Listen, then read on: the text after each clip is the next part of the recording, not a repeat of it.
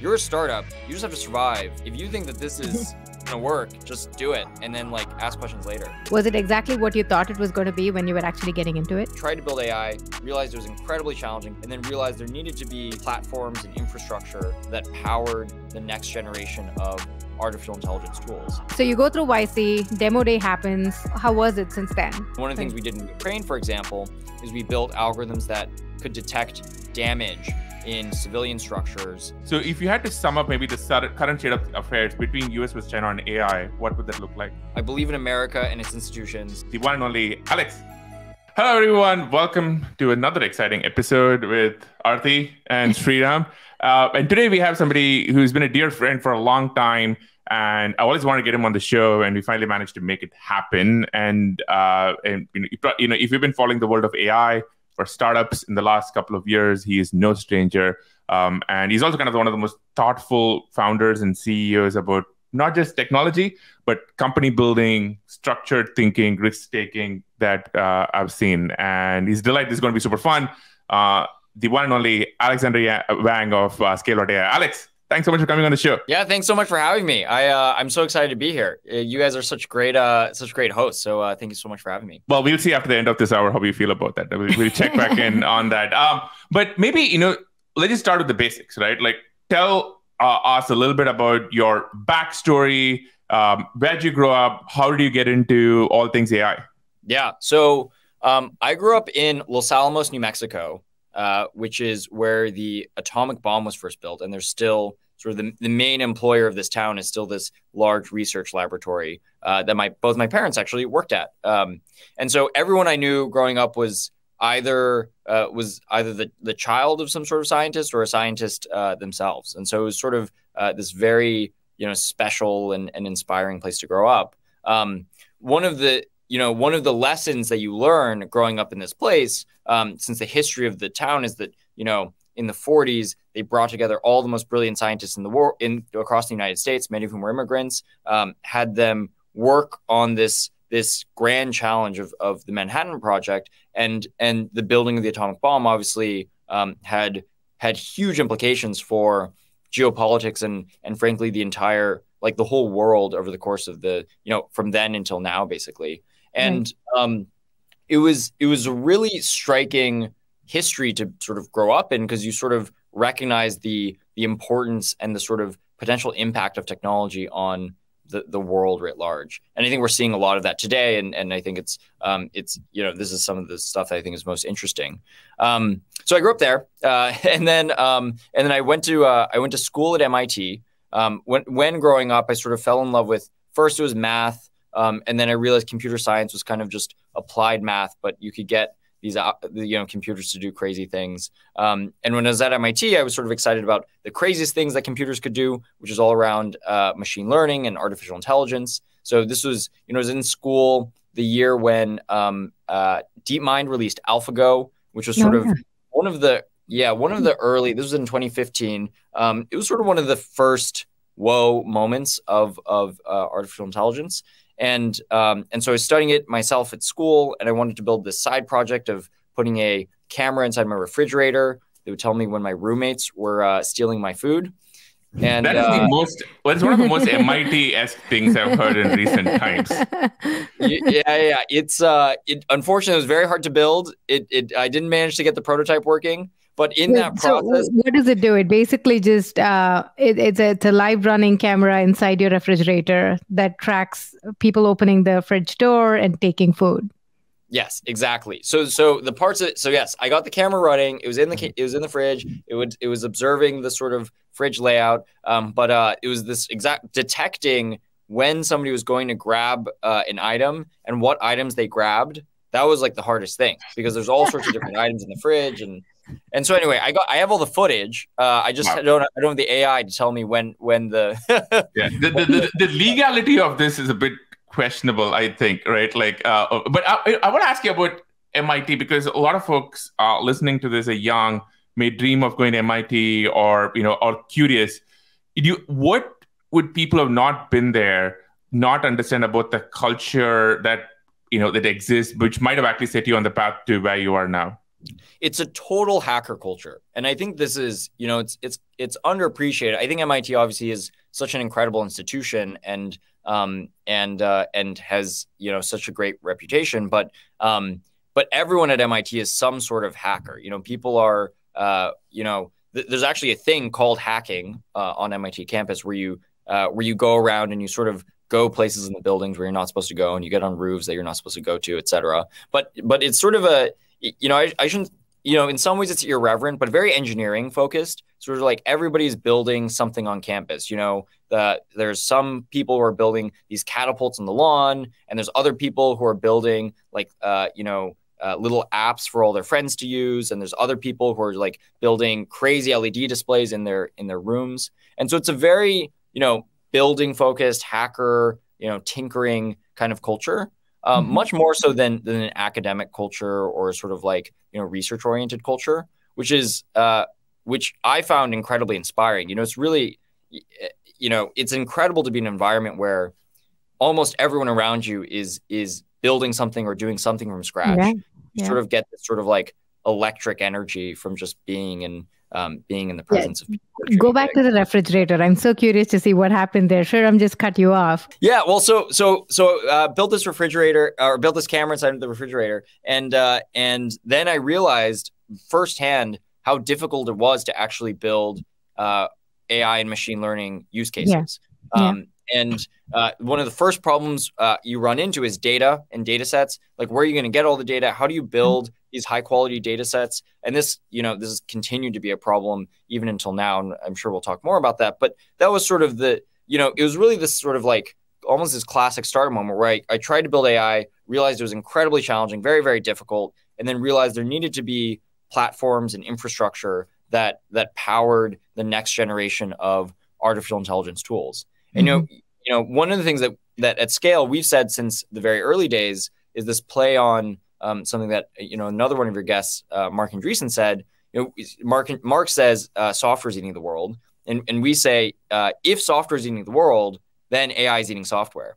I think this is like very visceral right now. You can see it happening before your eyes with all of these generative AI apps and like Midjourney and Stable Diffusion and such. But I fundamentally believe, and we fundamentally have believed this whole time, that AI was going to be this massive wave that was slowly going to encompass almost everything that we touched and everything that we did. And we needed to build the platforms to enable that. And so that was back in 2016, started the company. I was 19 when I started the company. And then here we are 6 years later. And when you started the company, when you started Scale, you talked about the problems that you wanted to solve, but how was it to just start a company? You first time founder, what was the whole scenario, just getting into like entrepreneurship as such? Because everyone talks about it, but was it exactly what you thought it was going to be when you were actually getting into it? So yeah, this is interesting. I think, I think the first thing, I was lucky. We did Y Combinator, and that was sort of like, the first moment of company building where it was as a part of the Y Combinator program, which is very, very lucky, because they really, they set you up with the right philosophies, the right beliefs, like the right way to think about building a company and moving quickly. And then, I was a huge fan of Paul Graham's essays, and I'd been reading them even when I was in college. And he is obviously incredibly brilliant and an incredible writer, but also kind of like sets you up with the right way to think about building a company. And the core of it really is, hey, you have to like move extremely quickly. Your advantage as a startup is speed versus a lot of other big companies.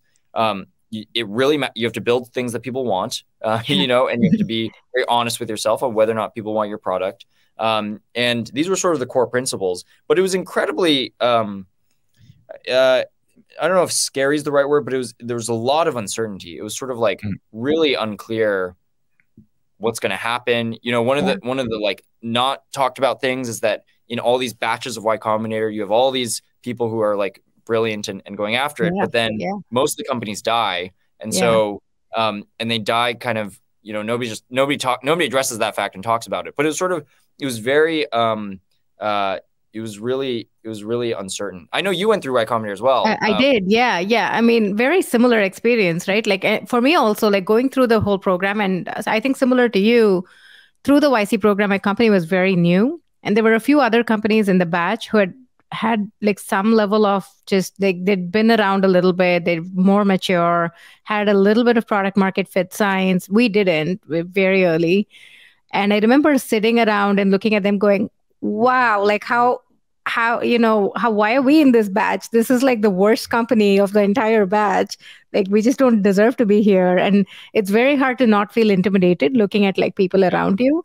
But also it was like a great place to find support because everyone is just as kind of nutty as you are and just trying to like do these things. And mine was the last batch where PG was involved in. And so the Tuesday dinners were fantastic. He would like basically stand around like him and Jessica and like serve burritos and stuff. And it's just like really fun to hang out with this cohort of people. So I love the YC experience. Very learned a lot on just foundational ethics of building a company, I guess you could call it that. And just the discipline of like finding product market fit, fundraising, all the things that I didn't want to do. Like fundraising was like the thing that I just did not enjoy doing, and it was just like YC just gave me a process to think about it. By the way, I think side note, one thing I remember from that is it's not apparent which companies are going to make it. Oh yeah, because there are a lot of great companies which are considered hot in her batch, but her batch also had Tony and DoorDash. Oh yeah. Like DoorDash. I mean, first of all, DoorDash. I don't know about like whether we thought they would be successful at that time. It wasn't quite clear, but they were the nicest people in the batch. And it was just hard to not root for them. And they were solving this like really tedious, insane problem of like food delivery in suburban neighborhoods, which was considered completely unsexy, but just really nice founders, really great people to hang out with. And they were in our like YC circle too. The office hour circle. So that was really good. Yeah. It's similar, like good experience going through YC. Okay. So you go through YC, demo day happens. Yes. How was it since then? Demo day happens. And then, I certainly felt this way. I don't know if you agree, but it felt like you're just thrown into the deep end and you're kind of like, when you're in YC, you have all this like structure and like, you have like, you have all this like process and sort infrastructure. Of, infrastructure around you. And then you go off and you realize like, wow, you're kind of on it on your own. And so it was really I remember feeling I don't know if the word is lost, but just sort of like, it was sort of like it was hard to know exactly, maybe the toughest thing in any sort of entrepreneurial journey is knowing whether or not you're doing the right things. And it's so hard to get any sort of signal on whether or not you're doing the right things. The only signals you really have are like, are you able to hire great people? Are you able to bring on great customers? In some sense, that's about it. Those two things are about it. And so I remember it was kind of uncertain for some time, and it was actually really tough to recruit people in the very early days because I was like a college dropout, and I was just trying to like, at first I was just convincing my friends. I was like going to my friends from school out of my team. I was like, hey, you guys should maybe just drop out too, and we should all just do this thing. Yeah. And by the way, I've deleted all the footage I took of you stealing food. So just FYI. There you go. Yeah, exactly. And so the first few years, I think were like almost like classic startup. It was just we're hacking and building, and it was we were just trying to get products that got out there. We were building an API. The core product at that time was an API. So we're just trying to get developers to use our API to help build their machine learning applications. And then we had a bunch of early customers we had one early customer in particular who was a autonomous vehicle company. And they integrated the API. They were really excited about it. And then they just started blowing up. Like that one customer started just they grew and they grew and they grew and they grew, and we were just sort of keeping up with them and trying to like make them feel like they could rely on us and depend on us. And that was those were some of the first moments where it felt like, oh, things were actually clicking. And the early phase of the company, one of the best things we ever did was just focus full-heartedly on autonomous vehicles. For the up until like 2019, so the first 3 years of the company, we basically were, Scale was like synonymous with data for autonomous vehicles. And that focus was really, really critical because when we first decided to focus on it, it felt like a small problem. And it felt like something that wouldn't be big enough to support the sort of like level of ambition of the company. But at a micro level, we knew that the customers were there. We knew that they had a lot of pain, and we knew we could solve their problems. And I remember thinking at one point I was getting advice on this topic. It's like, hey, should we focus on this or should we be broader? How do you think about that? And I remember the sort of the advice that I got.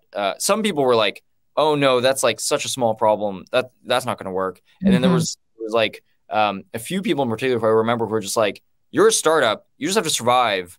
If you think that this is going to work, just do it. And then like ask questions later. And then 3 years later, we sort of, we managed to grow quite a lot just off this initial use case. And then that really was sort of the springboard that allowed us to build out the kind of rest of our ambitions and the rest of our business. Okay. So if you had to what does Scale do today? How would you describe it? Yeah. So today, Scale provides products and infrastructure to support every company being able to do AI and machine learning. And so we work with many, many large enterprises. We work with the government very closely. And it's all around taking this sort of black magic technology of artificial intelligence and making it very, very practically useful across a wide variety of verticals. So I mentioned our original work in autonomous vehicles and automotive. There we work with companies like General Motors or Toyota, and many of the largest automakers in the world. In our work with the government, we work particularly on national security problems. I can talk a bit about this later, but I think it's absolutely critical that we have in the United States access to the best AI technology for national security. And so some of the things that we've worked on there are around geospatial intelligence and utilizing all the imagery that we have to basically enable greater national security. So one of the things we did in Ukraine, for example, is we built algorithms that could detect damage in civilian structures across all the cities in Ukraine. So we did this across Kiev and Kharkiv, Dnipro, Mariupol, all the major cities. And there's algorithms that can detect real time when there's damage on various civilian structures, and you use that to coordinate humanitarian response and sort of defense responses. So that's cool. We recently had Palmer Luckey on the podcast, and this is something we talked about. And I think there's kind of this theme of how does the technology industry work with government? And we talked about maybe there's this change in opinion. Like when he started Angelo, it was not popular. In fact, there were like protests inside Google about like Google working with the government. Now, of course, this year, with what's been happening in Ukraine, I think that tone has shifted. Kind of curious to get your take on the state of AI in national defense, and what do you think the tech industry should do when it comes to working with the folks in DC and the Pentagon? Yeah. Well, so I think the first thing to just acknowledge is that the tech stack for defense has totally changed or needs to totally change. If you think about a lot of what the United States has been investing in from a national security perspective, it's a lot of like basically giant hardware systems. It's more F-35s and fighter planes, or more aircraft carriers and more submarines, and all these like giant pieces of infrastructure, which are maybe would have been important 50 years ago, but now you look at what's happening in Ukraine, and it's all about drones. It's all about better intelligence, which is mostly digital. It's like cyber security and being able to use different signals to get better intelligence. It's all about missiles and missile defense. And you can even see it like the tanks that the Russians had were basically useless in a lot of the conflict.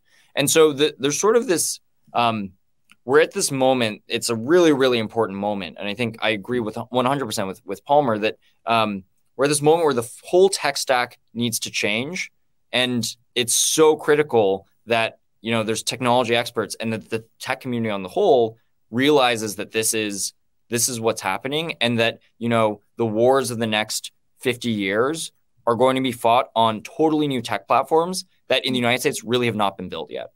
So it's a massive moment to build, and I know that and I think that there's a bunch of technologies that become really important. Autonomous systems are really important. Drones are really important, and AI is a critical technology that underpins many of these components. AI can be used for cyber warfare and cybersecurity. AI can be used for disinformation. AI can be used for better drone autonomy. AI can be used in all these different use cases that are critical for the next generation of conflict. And not to like belabor the sort of point. I think at this point many of us are tired of hearing about U.S. versus China. But the reason this all matters is if you think about what happened after the atomic bomb after World War II, the fact that the United States was the clear superpower in the world created, decades and decades of peace that were virtually unprecedented. If you look at the history of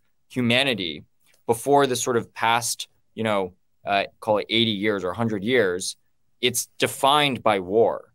And so the fact that the United States had the best technology and was a superpower has been critical to this period where, frankly, there's been so much progress in humanity and these huge economies have developed, and we're in this incredible period of great innovation. But all of that can go away if we don't have, the level of security that we have today.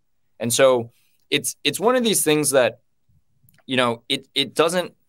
it's hard to feel on a micro level, which is one of the reasons why I think it feels very intangible to most people. But definitely, if we end up in a regime where, let's say, God forbid, China has overtaken the United States and China has built that tech stack more quickly and more efficaciously than we have in America, then we have a lot of very big problems. How would you sum up?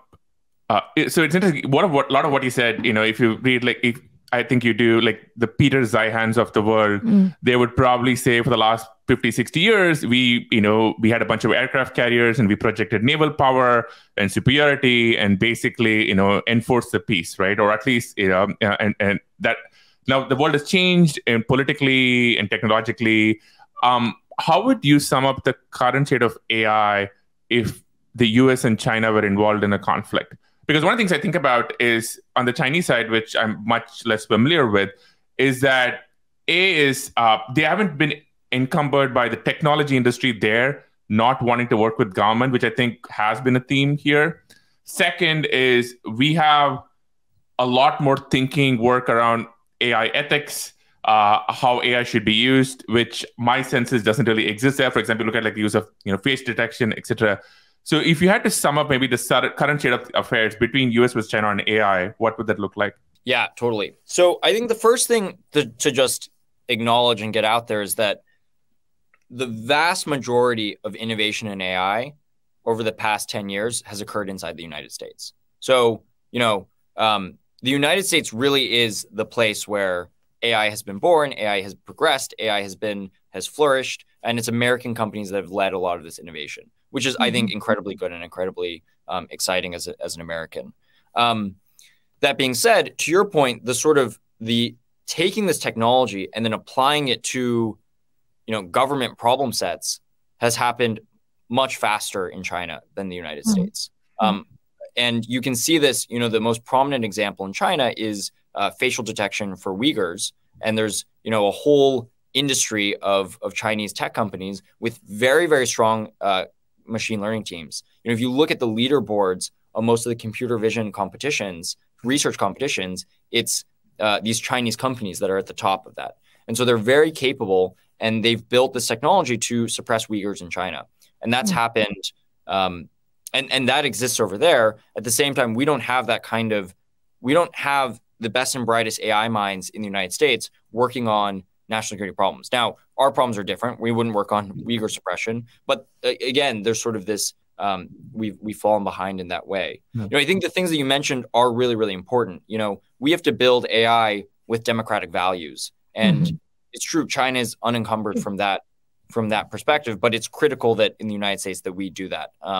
And I actually don't think that that's a major hindrance either now or in the long run, because the reality is if you build technology in these authoritarian regimes, eventually the innovation just stops and you're just unable to do more. So I think we need to embrace democracy as a clear advantage of our system. But I think the last piece is the sort of like collaboration between the tech ecosystem and the national security ecosystem is incredibly weak. And I think it's both parties' faults. Or it's, the government has arcane procurement rules. People don't really trust the tech companies, and as a result, they haven't. They're continuing to spend hundreds of billions of dollars with traditional defense contractors rather than realizing that they need to integrate more of the technology that's been built within the tech ecosystem. And at the same time, in the tech ecosystem, a lot of the most sophisticated and advanced companies don't want to work on national security problems because the employees who are building a lot of this AI would quit those companies if that happened. And it's a very strange, it's a weird spot for us to be as a country, but that is kind of the reality. Even if you read, for example, if you read OpenAI's terms of service for their APIs, they don't allow you to use their APIs for national security, which is a very strange position to be. Yeah, I was going to ask you that. Like, why is it so controversial within these tech companies? OpenAI was an example that you pointed out, but you look at these big companies like Google, where employees will petition against Google working with DoD. Why? I mean, simple question is, why is it so controversial within the tech industry?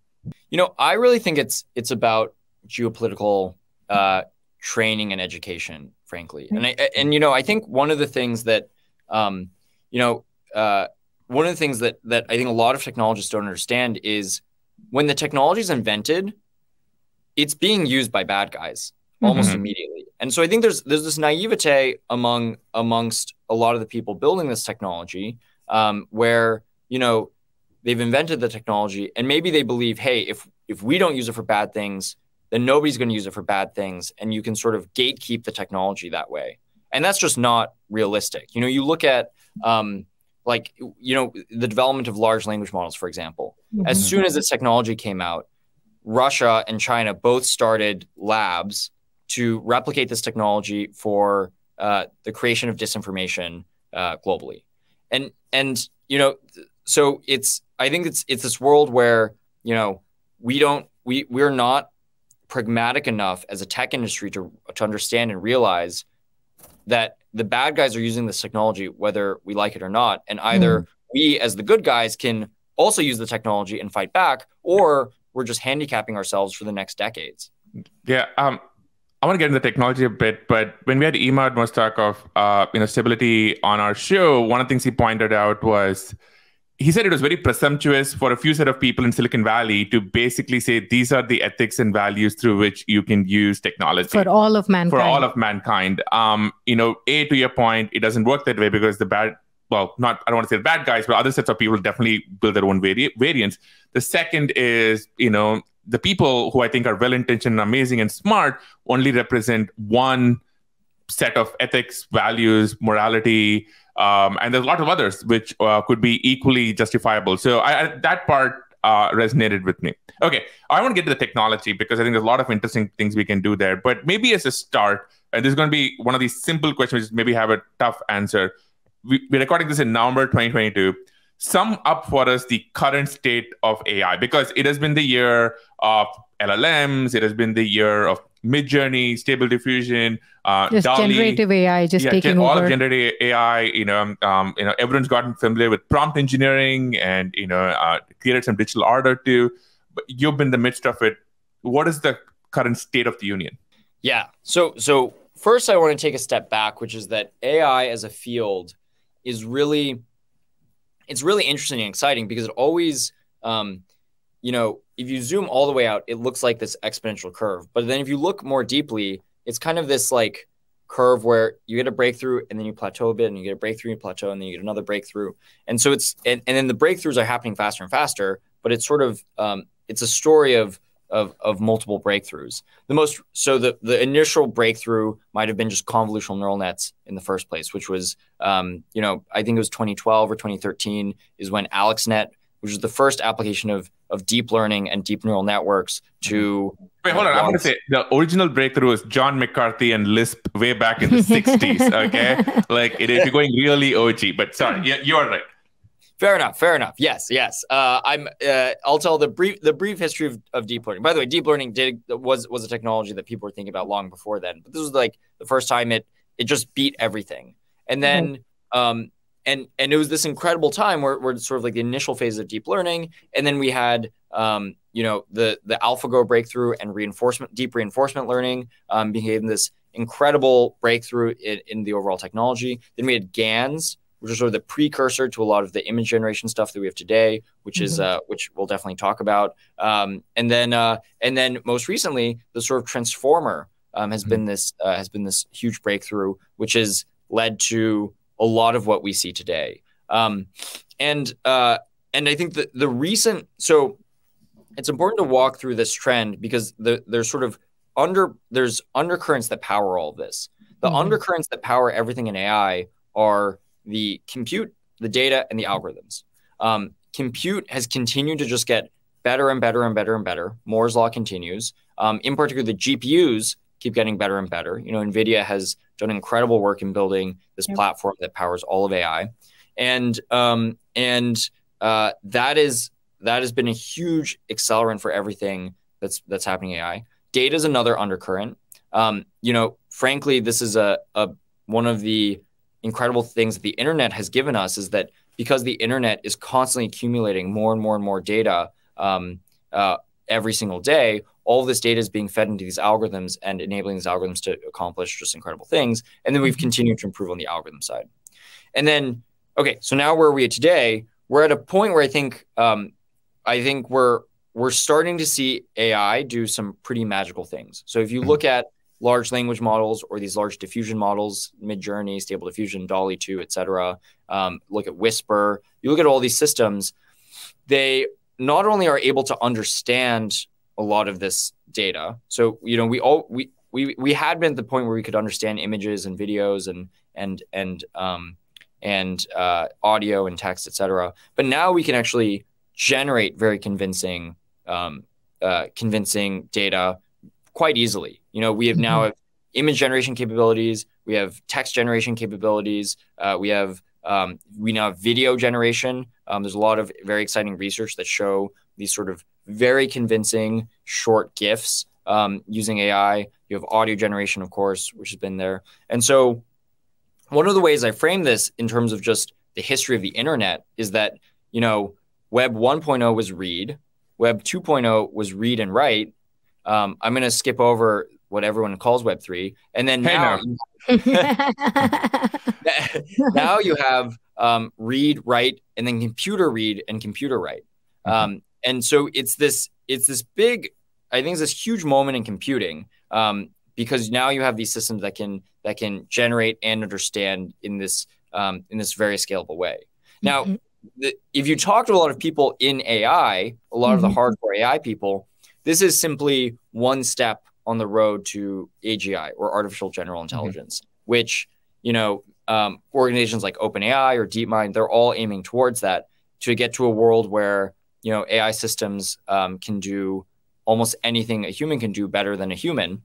And I think it's always, there's always this point of mass speculation with the community on how close are we and when are we going to get there. Some people believe that you just take what we have today and you keep scaling it up and you're going to get there. And that could be true. But other people think that you need fundamentally more breakthroughs. And I think that's one of the great debates in AI. But we're at this incredible point. And I think we're at a point where finally, people have talked about AI as a platform technology for so long. And I think we're finally at a point where you're actually seeing that play out, where the sort of level of innovation on top of these AI systems is just absolutely astronomical. I want to zoom into generative AI, because I think in some ways it's been the year of generative AI.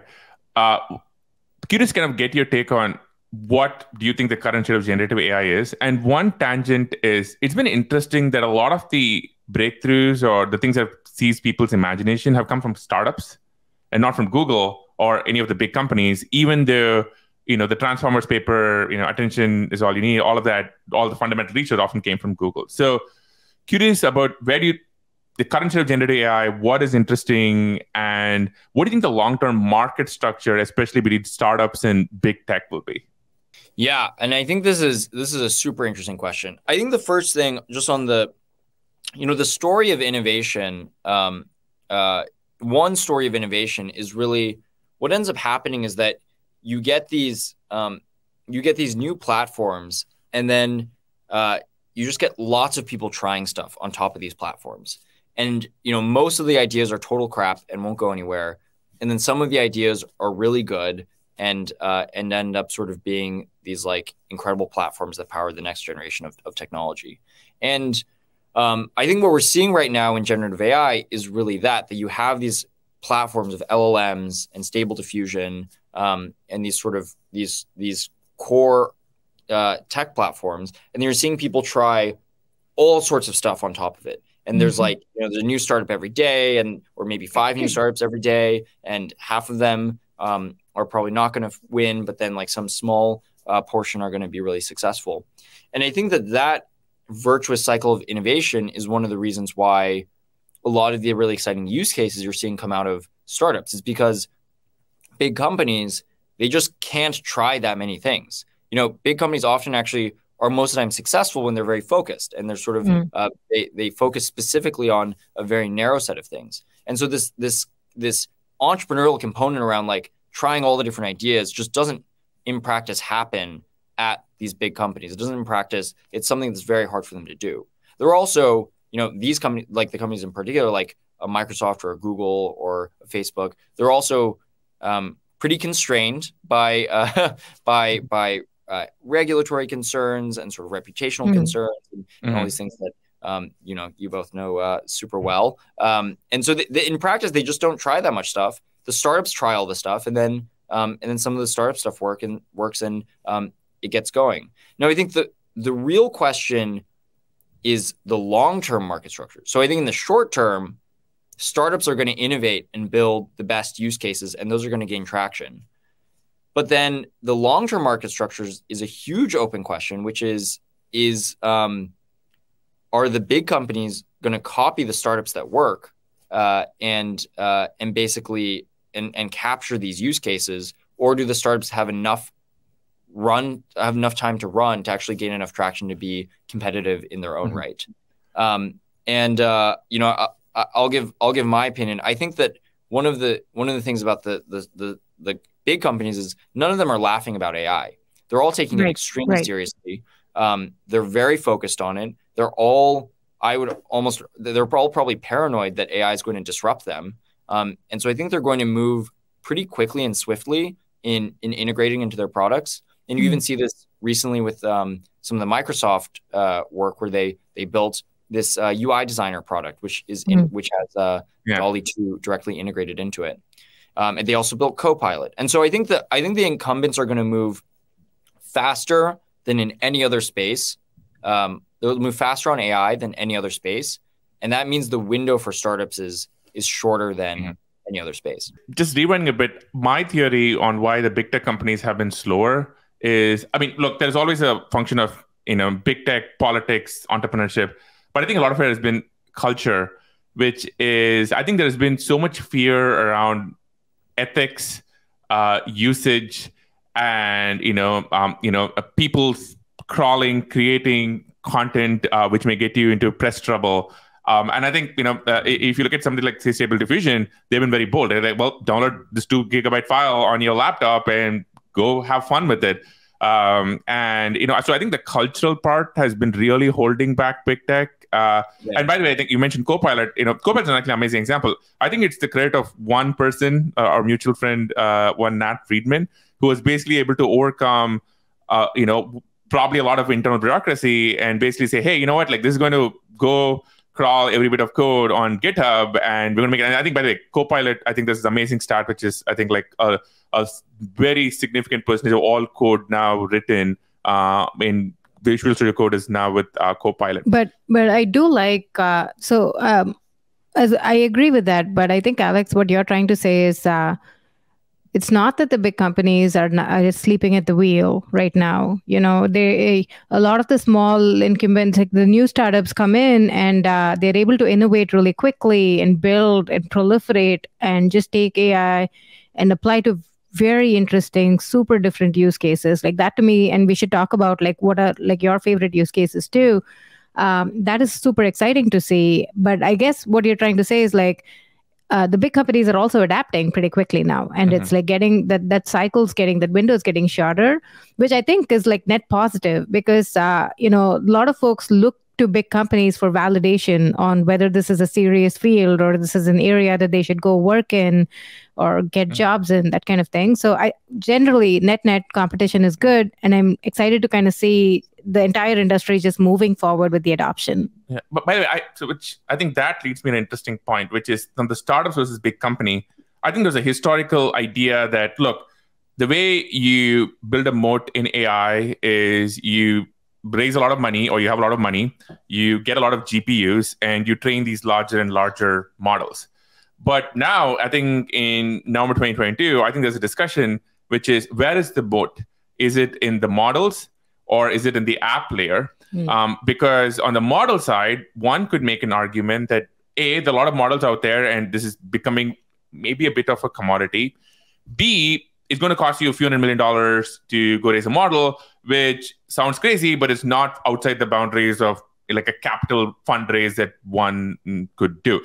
But this is, anyway, so I'm kind of curious to get your take on models, app layer, where does a strategic moat exist? Yeah, this is the key question. I think, and here I think you kind of go back to the basics. I think one thing that's been shown, and I think stable diffusion is really the sort of like the case to hold up here, is that the model is not a moat. I think there was this, you maybe 2 or 3 years ago, you might have believed like, hey, if you built the model and you owned the know-how around how to build that model, you have a moat, and that's going to be captive technology that you alone have. And the reality is that that's just not true.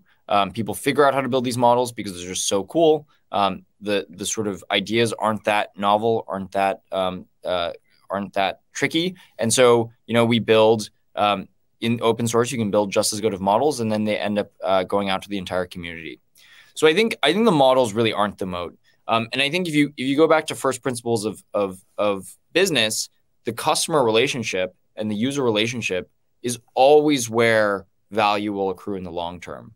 And so I think, I think the app layer, in particular, the front ends and the UIs that people use and the brands that people associate with the AI technology are going to continue to be where there's moats over time, because there's just this intangible value of owning that customer relationship. It's very interesting because it's very counterculture. It's like counter to a lot of the narrative as of late in technology, which is if you look at the most successful or most iconic tech companies of maybe the past 5 years, it's companies like AWS and Stripe, these sort of like boring back-end infrastructure players. But I think sorry, Collisons and Andy Jassy. Yeah, sorry about that. I think they love to be called boring. They embrace it. But I think that the story of the next decade is going to be much more about sort of front end user value and owning that customer relationship, kind of as it was maybe 2 decades ago. So if it's the application layer, I'm just curious to get your take. What are some unique or interesting monetization models for these applications when it comes to AI? Yeah, I think if you look at a lot of the tools that have done super well, you think about like the Jaspers or the Midjourneys or whatnot, like a lot of them sell directly to the user. And it's sort of, it's all up through these like bottoms up motions, much in the same way that like a Notion or an Airtable or a Figma, these products grew. So I think, it's kind of like a keep it simple kind of thing. Like these are known well, good business models. I think there's these interesting business models, and we've been experimenting with this. Is like, how can you do ROI based business models for big businesses? You know, because a lot of the nuance of AI is that, you know, it just gets better and better with more data. So you really want, like, as much as possible, you want enterprise wide deployments of the technology, because that's how you're going to get the maximal ROI from the technology. And there's like use cases where AI can literally make a company like billions and billions of more dollars. And the big tech companies know this, obviously, because they've been deploying AI at scale and have been making billions and billions of dollars from better algorithms. But most enterprises really don't know about this, or have no idea. And so a lot of what we've been looking at is like, how can you do ROI based business models for large scale deployments such that the businesses, they don't feel like they're risking too much, but they also get, you know, if it ends up generating billions and billions of dollars of value, that there's sort of some suitable sort of value exchange. You mentioned generative AI a little bit earlier. I'm kind of curious to just dig into that on the consumer side. So, you know, everyone's written a DALL-E or a, you know, stable diffusion prompt. Lots of interesting new apps which use images as input. I think TikTok has released one. Facebook has had demos of one. Where do you see image generation, video generation in, say, next 2-3 years?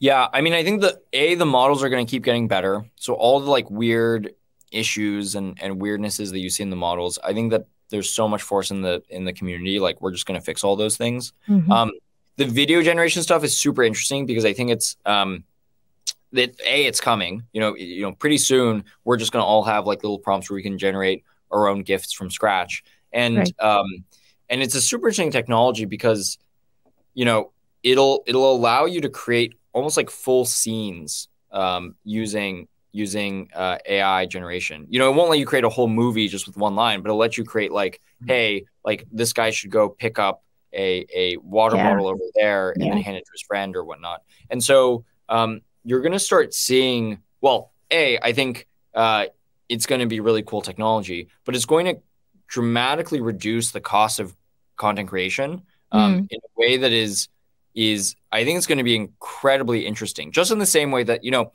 if you think about what TikTok did for content ecosystems, it made it such that so many more people could become like pretty reasonable content creators. And then all of a sudden, like, I think many people felt this way about TikTok. The vibrancy and creativity of that ecosystem was just greater than anything else that had come before it. And I think you're going to see that happen, you know, almost like a 10x effect. I don't know what platform it's going to be on, but on some set of platforms, we're just going to see way more creative content, and we're going to like, it's going to be such a more vibrant ecosystem. And I think we as the sort of consumers of that content are going to be massively rewarded with, you know, these infinitely creative videos that take somebody like, you know, an hour to make by stitching together different AI tools.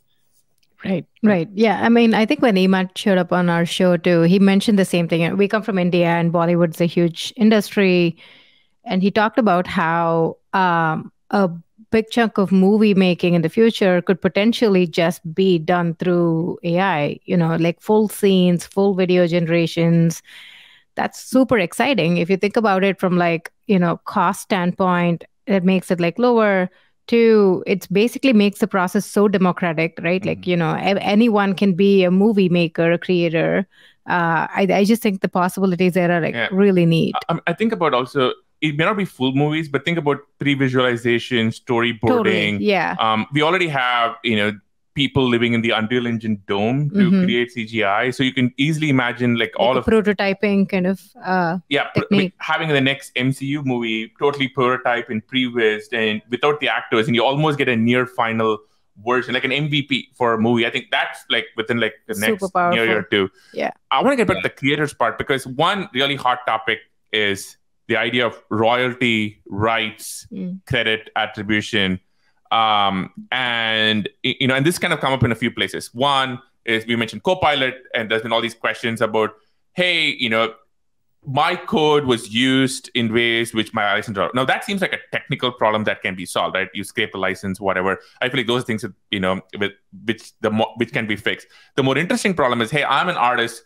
I took this gorgeous photo of a bridge, and now I can tell that that photo has, as is a key input when you try and generate a bridge out of DALL-E or Stable Diffusion, but I'm not making any money from it. I'm not getting any credit for it. And there are multiple schools of thoughts on how to address it or not address it. Kind of curious about how you think of the whole situation. Yeah, I think so. This is an exciting example where I think there are a bunch of startups thinking a lot about this, and I think that I'm excited to see what solutions come out of that ecosystem. I think fundamentally, there need to be ways for you to somehow participate in the upside of the use of your IP in these algorithms, because in some level, these algorithms are sort of like these like IP melting pots where they just pull together all the IP, and then so if you look at all the like best prompts that people use, they always you always name certain artists specifically by name in those prompts, because that's how you get the best outputs. It's like you're telling the model to specifically replicate the style of these artists or their sort of like unique style. And so this is actually one area where I think the open sourcing has really hurt us, because I think, because Stable Diffusion was open source and it sort of like raced ahead, this topic is very hard to actually control at this point. It's hard, at least at the tech layer, it's hard to say, oh, you'll only use at the technology layer, if you use a certain artist name in the prompt, then maybe there's some royalty that gets paid to the user, et cetera. But I think that this is a point where I think we need to develop the right frameworks that actually give attribution and give credit where credit's due and allow these artists to participate in the upside. And I think that I think a lot of the best platforms are going to do right on this topic. I think that I actually think this is a place where crypto is actually going to play a role, because one of the things crypto is very good at is storing things forever and in a way which anyone can reference. And we have seen some companies which, in very, very early days of this, which is, hey, how do you how do you kind of track credit attribution all the way from here to there? And if you look at, say, like the NFT ecosystem in Web3 as God intended, and not how Alex Wang intends, the OG Web3. But one of the things is, like, if you look at the world of NFTs, they have really figured out royalties, right? Like, which is, if you use this NFT 5 steps down the road, here are all the people, how they get it. And look, there are so many. Or basically when it switches hands, when resale of NFTs, or when it transfers down. When it switches hands, or, when it's used in particular ways. I do think, though, a lot of the one part I would maybe differ with you is, I actually think technology is probably the wrong layer to enforce these things. A lot of things are enforced, I would say, in social, cultural, like, context. Like, so for example, right, I could copy paste, something you send me and then say I take credit for it, but I'll just be a total jerk if I do that, right? So, or, and a lot of these cases I would get sued. And I think it's the legal, social context of things where a lot of these will get solved. Now, I mean, I don't know about that. Okay, all right. I actually think Alex is right. I think when you say legal/social context, legal context is the financial context of, like, applying technology in a way where it is like monetary incentives are aligned to the creator, right? Like, social context, you can shame people into saying, well, don't copy my work. But at the end of the day, that's not the problem. The problem that you're trying to solve is, I created something. Am I getting paid for the work that you created based off of my work, right? And the derivatives idea and just building monetization frameworks on top of it, I think Alex is right. It's a technology problem. We have to build the right framework to figure out who gets credit, and credit in the sense of who gets paid for the work that is newly generated based off of an existing work of art. Yeah, I think let me put it this way, right? I think both of you are right. I think the challenging part historically has been holding back technology until something is figured out, because I think if you do, somebody else figures it out. But I guess this kind of leads into slightly related but interesting topic. So ethics and AI, right? So, you mentioned OpenAI. they famously have a lot of restrictions on what you can and can't do. Or often I would say, some of the reasons why they choose not to publish their work is because they want to actually sort of control how it can be used. EMOD, Stable Diffusion, obviously, the other end of the spectrum. Yeah, they have a very different school of thought. Where do you stand on that? Yeah, I think the reality is that on some level, these topics are going to have to be governed through regulation and policy and laws, and that will be done by country by country, let's say, based off the governing bodies of those countries. And I think at the end of the day, I think that both camps are a little wrong in that there is rule of law in most places in the world, and I don't think it should be dictated by the creators of the technology. So I don't think that in OpenAI or Google or Facebook should be dictating and gatekeeping this technology, because a lot of times I don't think they're they're not thoughtful enough about a lot of the policy issues, but B, they're not held accountable by the people of America. That's kind of the more fundamental issue, or the people of whatever jurisdiction that they operate in.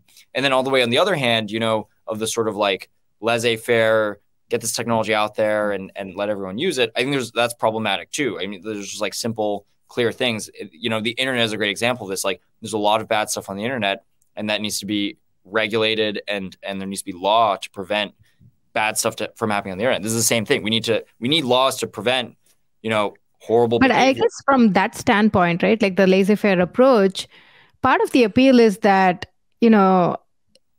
why should a few big companies that have a very specific context and they work in this like sort of a local maxima dictate the rules for everybody else?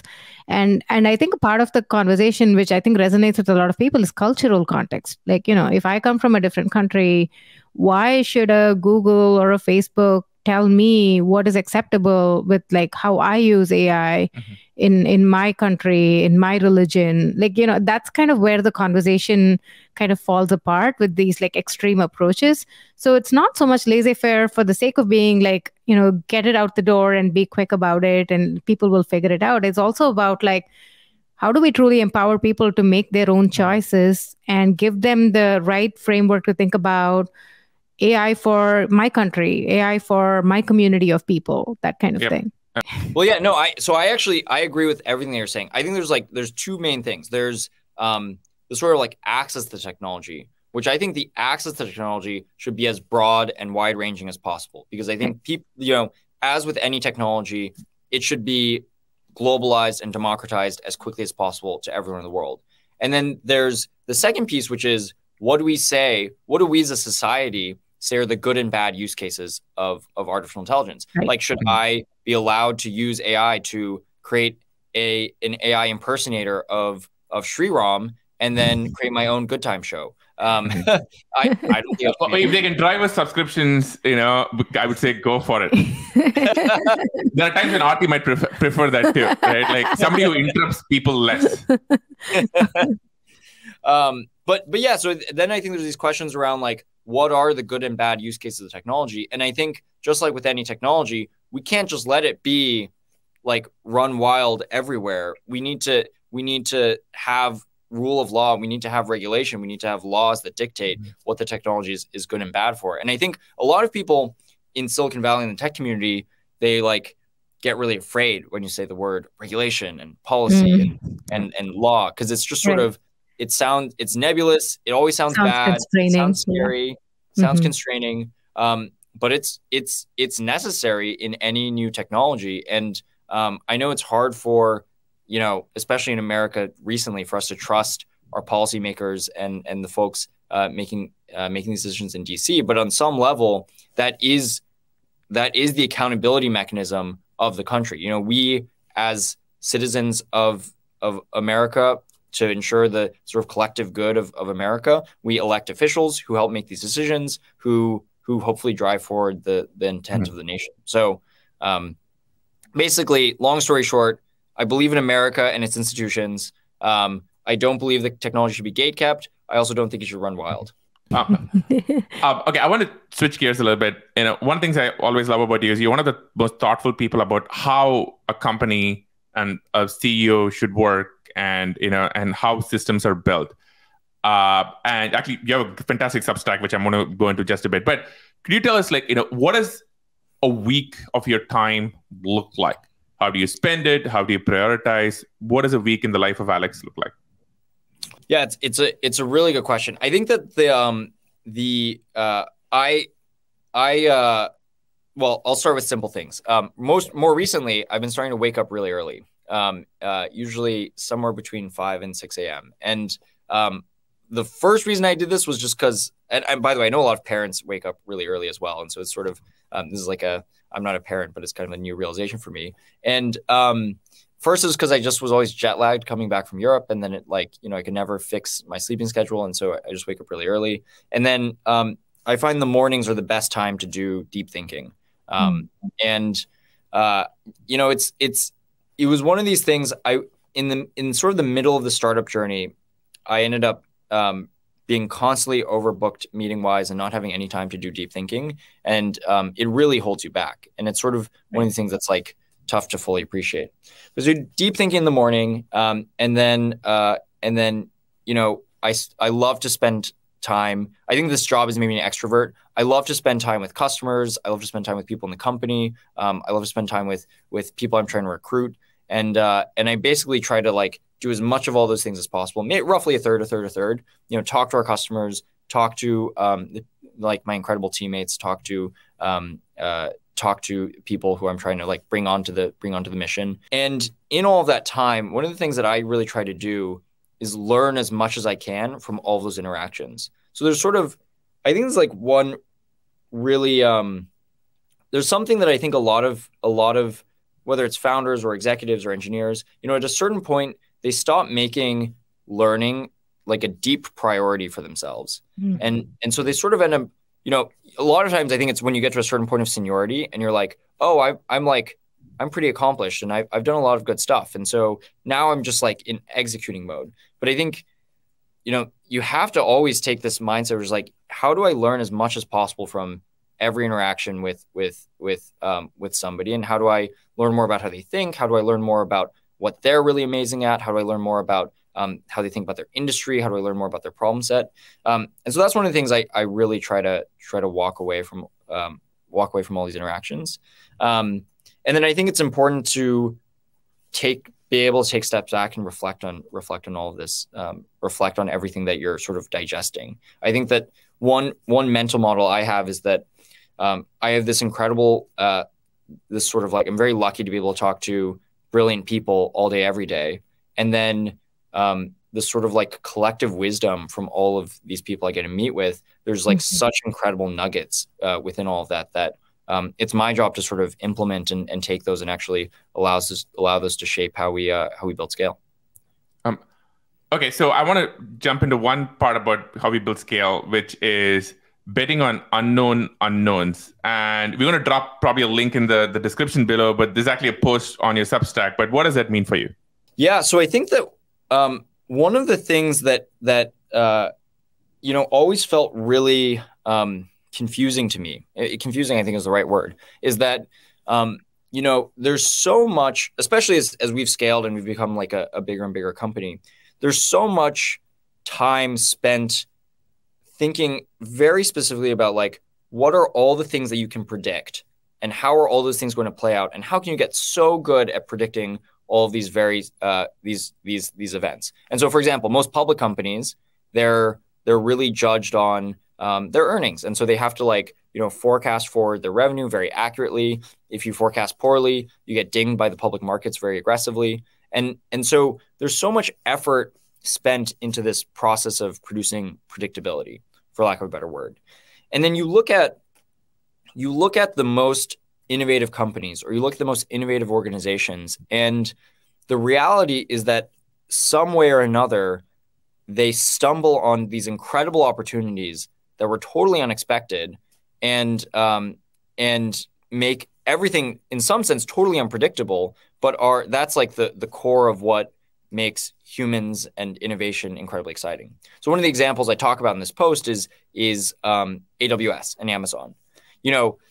You could have written one story of Amazon, which was just as a retailer, an e-retailer, so an e-commerce company, and it would have been totally impossible to predict AWS. It's this total left shark move. I often think that like the fact that Amazon built AWS, it's almost like a bad screenwriter wrote that in a TV show. It's like somebody who doesn't understand technology at all is like, oh yeah, you had this tech company that sold things to people, and then they built a data center business. You're like, what? That doesn't make any sense. But they did it, and it would have been impossible to have said anything about Amazon. Amazon is what it is now because of AWS, and so this sort of like core concept, this sort of dissonance between, we want to feel like we're going to know all the steps on how things are going to happen in the future, and we like force ourselves to like feel like this is all very on the rails and predictable. But in reality, if you look at the history of humanity, it's totally unpredictable, and you have to bet on, unknown unknowns, or bet on things that are non-linear happening in the future. The other best example of this is Moore's law.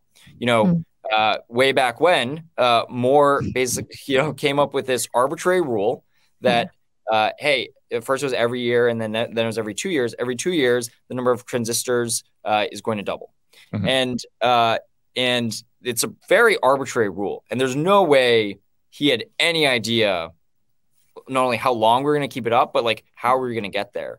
But then the human innovation and ingenuity engine was able to, believe it or not, every year, every 2 years, come up with a new innovation that allowed us to keep whittling away and whittling away and whittling away. So I think at the end of the day, it's sort of like, I think as humanity, we got to bet on innovation, and we have to bet on our ingenuity. And it's weird that we don't.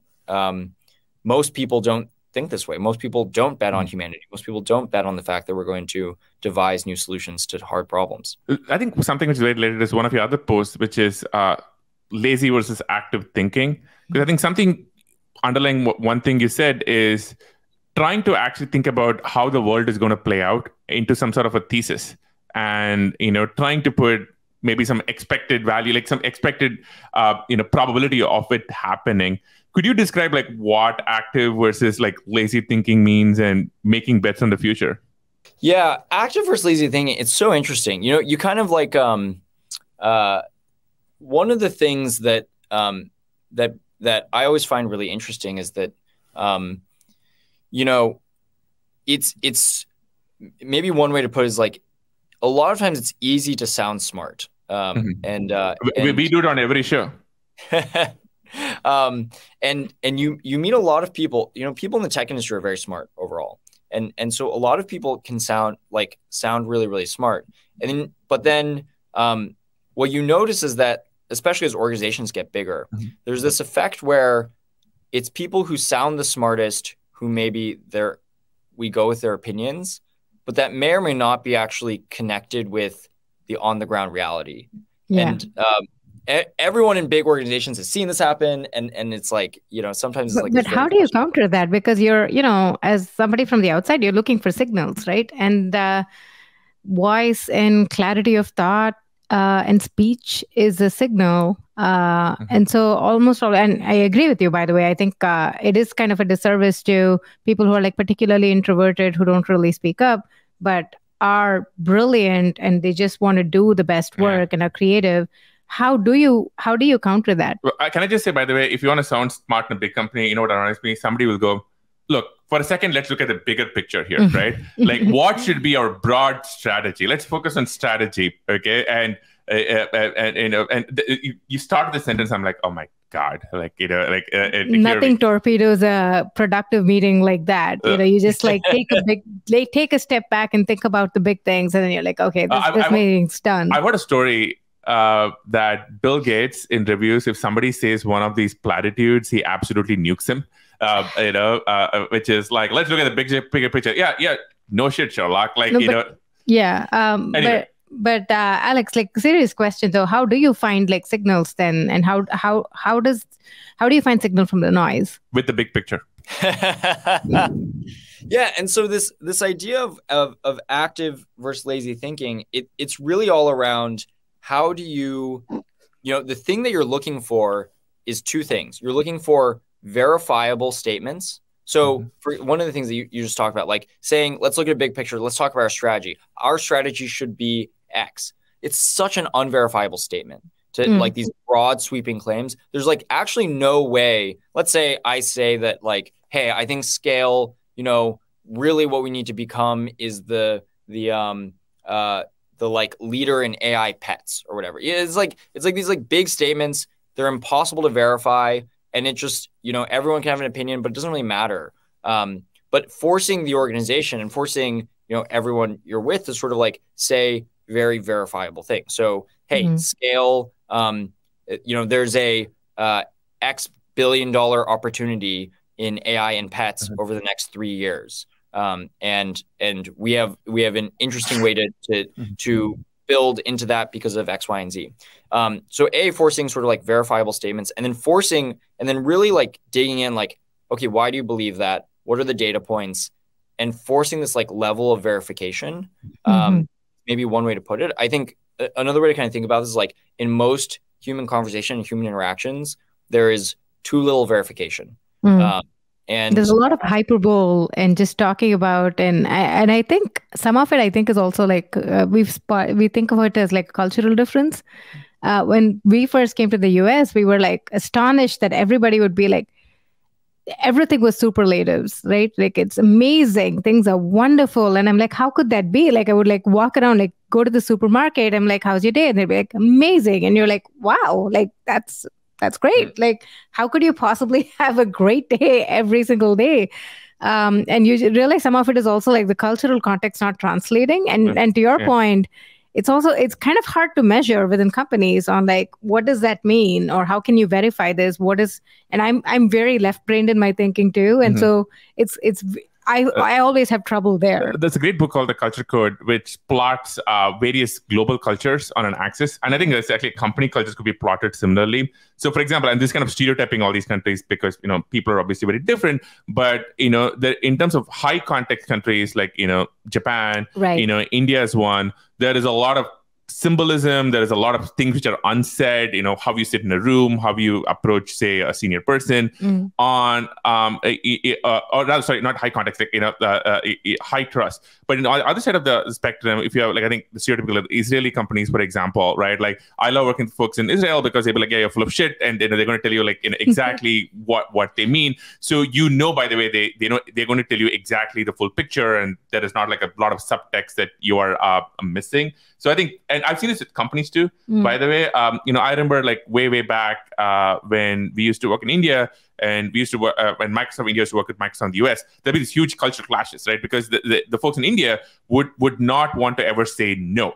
And the folks in the US would actually think, well, if you think you want to deliver something, we actually think you're going to deliver something. And you get these amazing cultural clashes going on. But I really love what you said about having these verifiable facts to back things up. It's kind of similar to, for example, like what the Amazon PR FAQ like system does in some way, and building some sort of a logic tree to make arguments on. Right. Yeah. And I think the other piece that relatedly that what you were saying made me think of is that you actually, this is very true in my culture, in my family, at least where I grew up. Like I like it when people challenge my beliefs. Yes. Because it causes me to grow, and it causes me to like be more thoughtful and be more correct and all this stuff.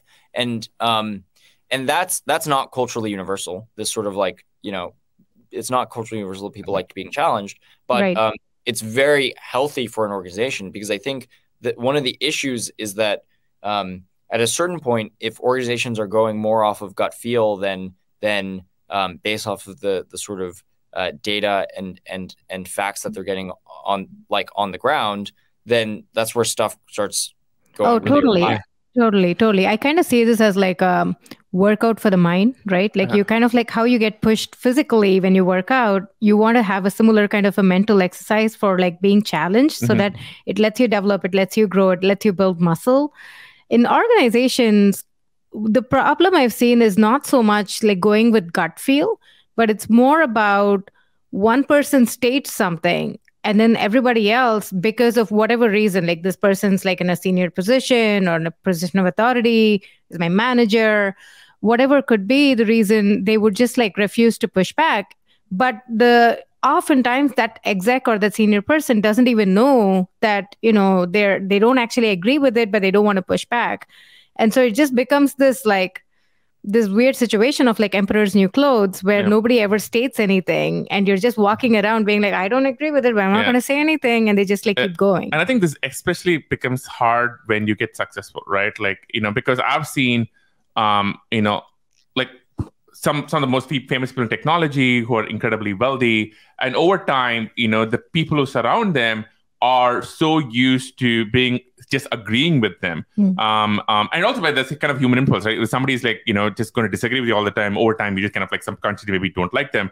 But they're not getting the intellectually honest answer. So how do you think about that? I mean, you are obviously successful and, well-known, and a lot of people are going to join your company, may not know you as well. How do you think about, okay, your leadership team, people in the company are going to give an honest opinion, as opposed to, hey, Alex said this is X, so let's just agree with him and tell him his idea is amazing? Yeah, one thing I tell people is like, if you're not disagreeing with me and you're not telling me, like, you're not calling me out, then I trust you less, because even with the most like-minded people in the world, I find that I disagree with them, at least like 10% of the time, right? And so no matter what, and within a company, you have a pretty diverse set of perspectives and pretty diverse set of past backgrounds. And so I think it's kind of like in poker, you kind of like try to like get a gut sense for like, how much are people bluffing, how much, all this kind of stuff. It's kind of similar, where it's like, I really want people to disagree with me. And, organizations at some point, you need people to disagree and commit. And I think that concept from, I think Amazon may have been the originator, but it's just so correct and so thoughtful. But you really need, like, I invite disagreement in meetings. I'm like, hey, nobody's saying anything right now.